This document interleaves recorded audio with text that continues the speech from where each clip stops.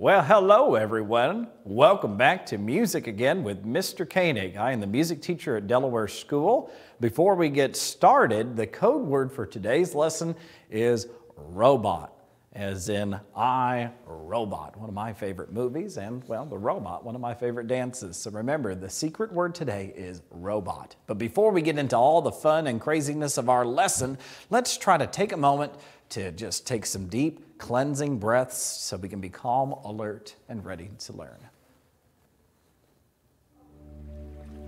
So just like we did last week during our lesson, let's just pretend we're in this beautiful paradise, surrounded by all these amazing green, lovely, healthy growing trees.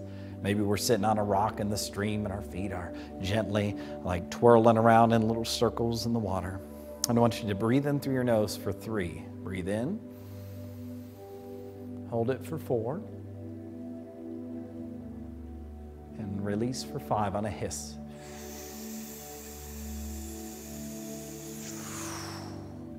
We'll do that one more time. It's a stressful time in society right now, ladies and gentlemen, so this is a good time to just take a step back. When you breathe in, think of all the positive things going on right now and breathe in all that good, positive energy. And then when you exhale, try to blow those problems of yours away on the breeze of your breath. Let's try it again. Breathe in for 3 through your nose. Hold for 4. Exhale for 5. Perfect. You're probably thinking, that was nice and relaxing, so the rest of your lesson's going to be relaxing. Wrong-o! Surprise! It's going to be just as crazy as it was last time. As a matter of fact, it's so surprising, my lesson is literally called a musical surprise. And you're not going to believe this, but I found several activities that all have surprises in them. It's kind of like a birthday party. Surprise! I'm so excited. Today, we're going to copy Mr. K as we listen to a surprisingly fun song that's going to get us moving. It's called 7 Jumps, one of my favorite activities to start with my younger students. Then we're going to echo Mr. K. That means I'm going to sing or do something and you're going to copy me. And we're going to learn about some surprises my aunt brought back for me from vacation. Before all this started, my aunt liked to travel all over the world, and she buys me these really cool souvenirs from everywhere. And I just want to show them and sing them to you. It's a really cool activity. Then we're going to learn about how surprisingly different songs can be. Songs can be all kinds of different things. They can make you feel or act or do certain things just based on their sound and how they're structured. So we're going to do some movement activities to figure out different stories that songs can tell, with maybe some fun characters too. And then we're going to read a little bit of a story, a musical story about how once upon a time there was this king, and this king got quite the surprise from a specific composer. If we have time, we'll see if we get to this. We'll try to get pumped up with another fun, surprising song, and then we're going to end with a very surprising song tale. I think I've said the word surprise about 50,000 times, folks. It is going to be a surprising day. And again, remember the secret code word is a robot. Let's just jump right on in. Before we get started, we had some questions from students and families that watched the last episode. Thank you so much for tuning into the bear hunt and all that excitement last week. And I wanted to address a couple of these before we continue. The first question comes from a student. It says, do you always spike your hair in a mohawk? I do. I'm so energetic that one day I woke up and my hair was just standing right up out of my head. So I've just left it that way because that just represents how crazy and energetic I am. And then the other one, of course, do you always have this much energy? Yes, I do. I do. That's why you eat your green vegetables, especially broccoli. Trust me, it helps. If you have any questions for Mr. K after the episode, or you see any of the cool activities on Quaver or the John Feierabend activities as part of our curriculum that we're using, and you just need to know information about those and how you would like to access those at home during this time of virtual learning, please reach out to me at my email address, which is benjamin.koenig@evsck12.com. Or if students have questions, I'll be happy to answer those on air next week, hopefully. All right, let's move right along. Here's our first activity called 7 Jumps. It's a really surprising and exciting activity, and the greatest thing about it is we get to move around, but we don't even have to say a word. You just have to copy me and do exactly what I'm doing. Let's remember, last week I talked about personal space bubbles. So when we complete this activity, make sure you're in that personal space bubble. Try to be as level 0 or low level 1 as you can inside that bubble. And also make sure you're not touching your siblings or your other family members. Make sure you have a nice little space where you can safely perform the motions of the activity and not bother anybody in your household. Let's just jump right on into 7 jumps. Just watch me and do exactly as I do and be ready for some surprises.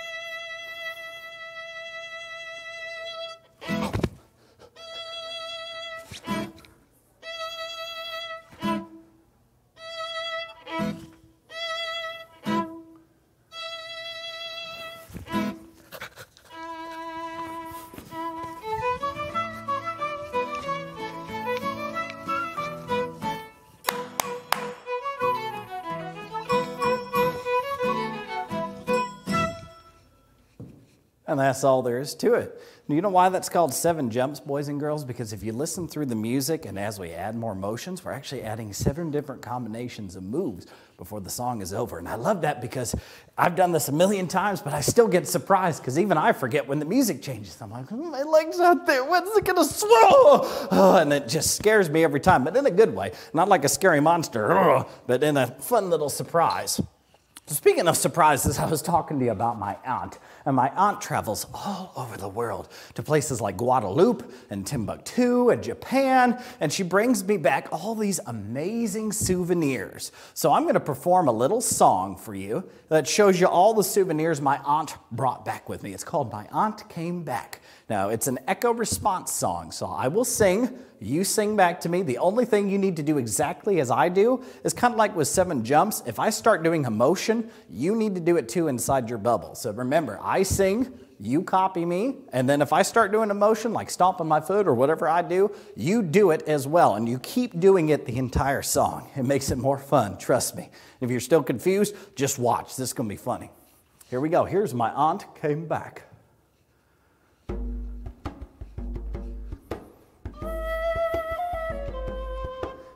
My aunt came back From Timbuktu, she brought with her a wooden shoe. Oh, my aunt came back from old Japan. She brought with her a waving fan. Oh, my aunt came back from old Algiers. She brought with her a pair of shears. Oh, my aunt came back from the county fair, and she brought with her a rocking chair. Oh, my aunt came back from Guadeloupe, and she brought with her a hula hoop.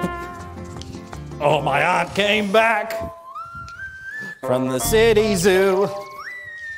She brought with her a nut like you. You might say, why do they call me nuts at the end of the song? That's not very nice, Mr. K. Well, it actually is kind of silly because you look crazy whenever somebody comes by to watch me in my classroom and they see me doing all this crazy stuff with kindergarten and first grade. They think I'm nuts, and I'm like, no, it's part of our fire album curriculum. My aunt came back. I had so much fun showing you what my aunt brought back. Let's do it one more time. My kids in class always say, please, Mr. K, can we do it one more time? And I'm always like, no, we got other stuff to do. But you know what? We got a lot of time today, so we're going to skip back to the beginning. Whoa. Technology is incredible. You got to love it. And we'll do My Aunt Came Back one more time. Make sure you're singing after me, not with me. Make sure you do all the motions too. Yes, you're going to look ridiculous, so that's awesome. If people are laughing at each other in your house, yay! Smiles are my favorite. So smile and laugh and have fun. Here we go. Oh, my aunt came back from Timbuktu. She brought with her a wooden shoe. Oh, my aunt came back from old Japan. She brought with her a waving fan. Oh, my aunt came back from old Algiers. She brought with her a pair of shears. Oh, my aunt came back from the county fair, and she brought with her a rocking chair. Oh, my aunt came back from Guadeloupe, and she brought with her a hula hoop. Oh, my aunt came back from the city zoo, and she brought with her a nut like you. Oh, I love that little laugh at the end. I have fun with that no matter how many times we do it. That was awesome, boys and girls. Thank you for participating. Well, so far, we've done our 7 jumps. We learned about all the crazy souvenirs my aunt gets me. If she gets me anything else, I might not be able to stand up and do that for you anymore. So hopefully she doesn't get me like a dinosaur or something crazy when she goes traveling again. This is Camille Sasson. He was with us last week when we did Carnival of the Animals. Why is he back, Mr. K? You're supposed to plan different lessons. This is different. Camille's just going to help us remember to blow up those personal space bubbles. Hopefully you're still in them, but if you're not, we'll just go over how to review those again. If you're still in yours, I just popped it for you. And we're going to just review how to blow those up, roll around the room, find some self-space for this next listening activity. So here we go. Everybody pull out your bubble solution. I want you to stir it around. You're going to make the world's bestest bubble. Here we go. All right, blow up your bubble. Make it bigger. Gentle, it's a bubble. Bigger. Set it on the floor. Careful now. Good. Step inside it. Ooh, slimy. Pretend you got some bubble paint in there. Paint inside your bubble. Dip your fingers in the paint. I'm going to paint a little clouds, a little sunshine. It's a little rainy today, but I'm going to pretend it's sunny. Now roll your bubbles around the room you're in. Slowly. If you have a small space, just be careful. Slow steps. And bubbles are fragile. Don't pop them. And when the music stops, don't forget to freeze. Maybe. So remember last week, these bubbles represent our personal space. It's important to be as level zero as you can inside those bubble spaces because that allows us to truly listen and appreciate the music we are hearing and the stories we're trying to tell. If you're going inside your bubble, it's too loud. You got to keep it down. And those bubbles also prevent you from touching other people. If you reach through and touch somebody else's bubble, just like last week, it's going to pop, and you don't want to pop, okay? We want to be safe. Let's do that one more time. Roll your bubbles around.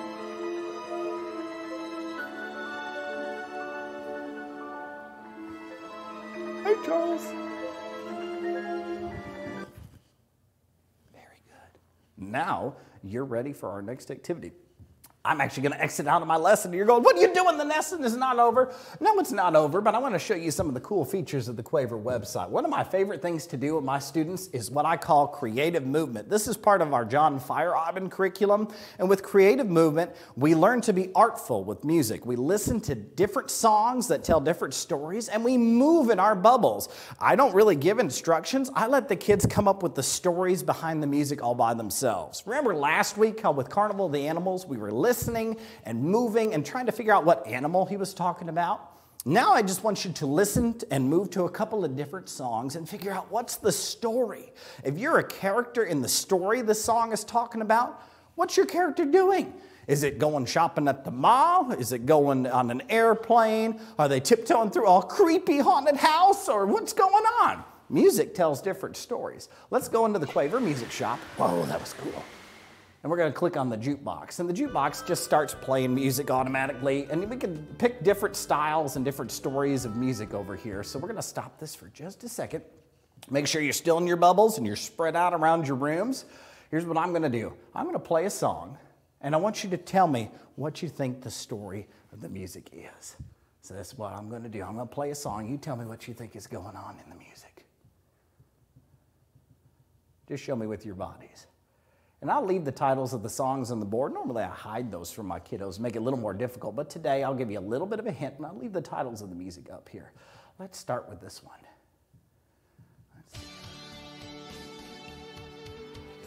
Listen, when you figure out what's going on, what's your character doing in this song? Start moving around the room and show me what your character's doing.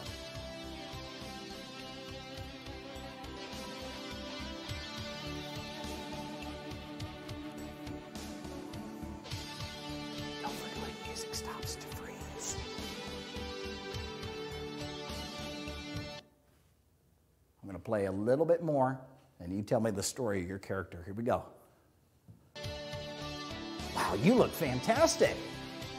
Oh, so do you. I've never seen that done before in my life. Just make sure you're doing safe in your bubble. Whoa, kindergartners, you are looking awesome. First grade and second grade, you got to step up your game. Those kindergartners are doing great. What's the story you were trying to tell in the music? And just like last week, you kind of tell your answers towards the television. I'll be able to hear them all the way down here in our studio. So what kind of story were you telling with that song? Let's see. Well, that's interesting. Well, that's very interesting. Yes. Yes, a lot of you are telling me the same answers. You said it sounds like something is like almost strolling around. I had a kindergartner tell me one time, I feel like I'm Iron Man from the Avengers and I've just defeated the bad guy and I'm walking around kind of standing up. Maybe the American flag is billowing in the breeze behind me, proving that I'm a superhero. Or another one of my students in second grade told me, I feel like I'm Batman and I'm standing up in front of the spotlight on the roof of Gotham City. And I've just saved the world from the Joker. Sorry about that. I don't know what happened with my voice there, boys and girls. But yeah, it sounds triumphant, like you're a superhero fighting crime or saving the world. I agree. What about this one? Let's see if I can find it. I'm going to stop there. Hold on. Let's see. Let's do this one. Yeah. Listen to it. What's the story? Once you know it, show me what your character would do if this music was playing in the story.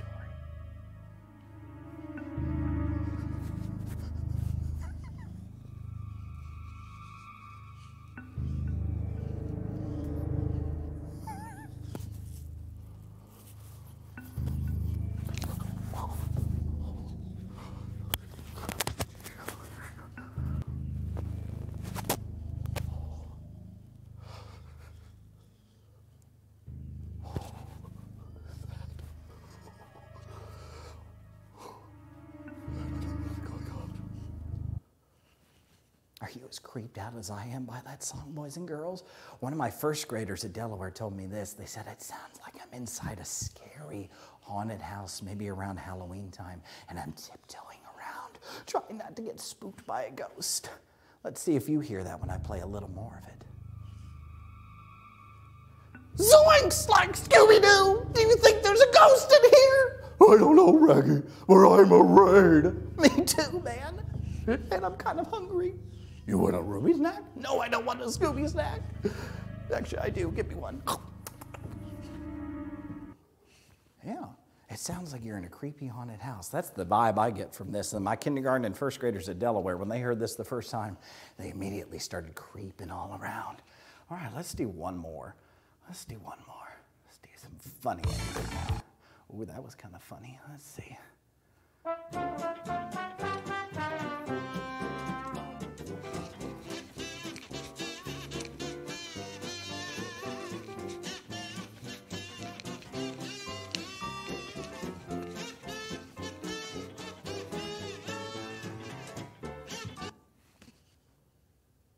Nice job freezing, boys and girls. I'm going to play it a little bit more and we'll see what you hear and show me your stories. You don't have to copy me.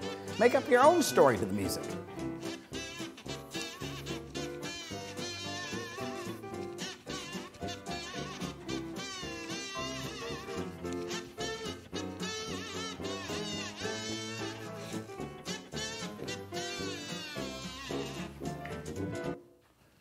And a bunch of students from Delaware have told me when they heard this song, I feel like I'm in a parade, but not a huge parade, maybe kind of a Disney parade. Like maybe I'm Mickey Mouse and I'm walking in the parade next to Goofy saying, gosh, boys and girls, aren't we having a swell day today? Well, I sure am, Mickey. And they're walking, you know, with Daffy Duck, Goofy, and Mickey. A lot of them said they felt like they were in a Disney movie and something really good was happening, or they're singing a really silly song, marching in a parade. That's kind of how I feel, and I like it's called the Gum Chum. So maybe you know, it's a Mickey Mouse or somebody walking down the street chewing some gum. Maybe they're in a parade. Maybe they're just having a fantastic day. You see how each of those songs tells a different story? I want to hear about what stories you told. Feel free to email me at benjamin.koenig@evsck12.com, and I'll show that again at the end of the episode, and tell me the stories you came up with. You didn't have to copy me. If you came up with something different, and you say, actually, Mr. K, I think the music's really about this, and that would be fantastic. I'm always looking for new, exciting answers and perspectives on music. We got to get back to the next part of the lesson. I told you this is all about surprises. All those songs were surprising. What's even more surprising is I have a musical story that's all about surprises too. It's amazing what you can find nowadays. So this story is actually pretty old, a couple of 100 years old. Let's see if I can find it for you. Where are you? Oh, there you are. That is not Charles Camille Saint-Saëns. This is a new composer this week. This is Franz Joseph Haydn. Everybody go, hi, Haydn! And the goofier you say it, the more he likes it. So if you go, hi, Haydn, I mean goofy. Hi, Haydn. You know, that's kind of goofy. That's the way he likes it. Haydn actually has a really cool, surprising story about music. And I'm actually going to sit down for this because it's very important that I sit for this. I don't like to sit, but it's important. Once upon a time, Haydn lived a long time ago, and when he lived, he worked for a king at one point. Now, boys and girls, do you know what a king is? Tell me, just shout it out to the TV. What does a king do? What's so special about being king? No, it's not about Burger King, although I do like that restaurant. The Whopper is a very delicious sandwich. Yeah, they are in charge of things. Thank you, first grader. Yep, I heard you. Oh, second grade, you're right. They rule over everybody. They have to do exactly, you have to do exactly what they tell you to do or you get in trouble. That's right. Kings are in charge of everybody. And what else do they wear? Is there something they wear? You know, hopefully, yep, they wear shoes. Or maybe I guess they could wear flip-flops. I don't know what they wore 300 years ago. That's a good question. They wear robes and crowns and jewels, and they look powerful. That's right. Well, Haydn worked for a king, and the king was very powerful. And he said, Haydn, I want you to write music for me. And Haydn said, okay, I will, boss. I sure will. And he wrote a whole bunch of music for the king. But every time the king sat down to listen to a piece of music, guess what happened? He would sleep during all of the songs. Can you believe it? So here's what we're going to do. Haydn was upset. The king kept sleeping through all his great music, and it made him really sad. So we're going to listen to a special piece Haydn wrote. He said, I'm going to get back at you, Mr. King, because it wasn't polite to yell at the king or tell him what to do. So he got back at him through a song. Pretend you're the king. Put your crown on. Straighten out your head. Sit down in your bubbles. I want you to pretend you're sleeping. Haydn's just pulled out this new song called the Surprise Symphony. And I want you to see what happens to me, the king, as we listen to this song.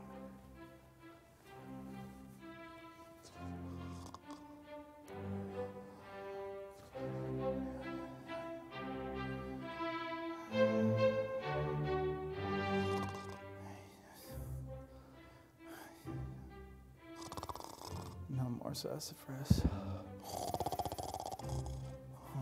Milkman comes Thursday. Haydn.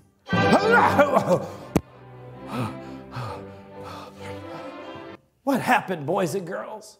The music got suddenly loud. It had a big surprise out of nowhere. And the king, me, woke up out of nowhere. Isn't that crazy? Let's listen again and see if he wakes us up anymore. Haydn, how rude.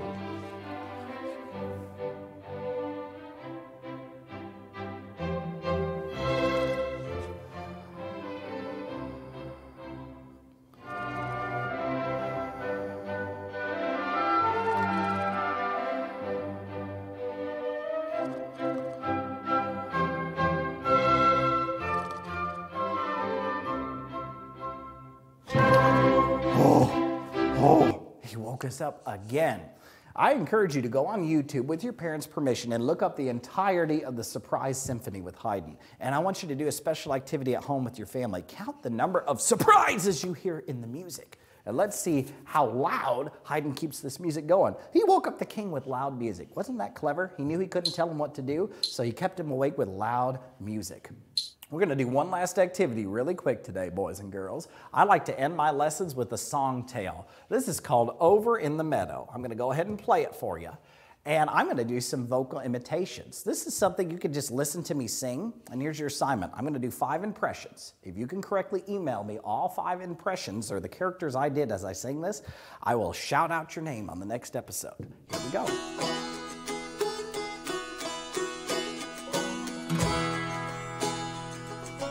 Over in the meadow, in the sand, in the sun, lived an old mother turtle and her little turtle one.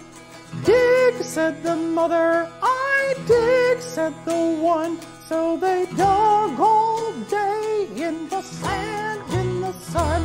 Gosh, boys and girls, that was swell. Here's the next one. Over in the meadow where the stream runs blue lived an old mother fish and her little fishes too.